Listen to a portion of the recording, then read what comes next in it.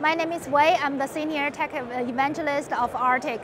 So what we're trying to showcase here is a couple of different ARTIK modules in our product line. So we built a smart utility pole demo. As you can see here, we have 3 poles set up. Each of the poles is being powered up by an ARTIK 053 device, which is the device we just announced this morning. And we have a couple of sensors attached to ARTIK 05 to help us monitor the temperature, tilt angle of the pole, as well as possible earthquakes. So collected sensor data is streamed to a higher-end ARTIK device. In our case, we're using an ARTIK 530. And aggregated data is sent to back-end ARTIK cloud.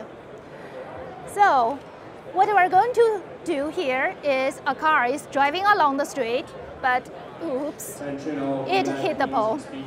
So the pole is tilted, and in a couple of seconds, you should be able to see the map icon turns into orange, which indicates there is an issue with the pole.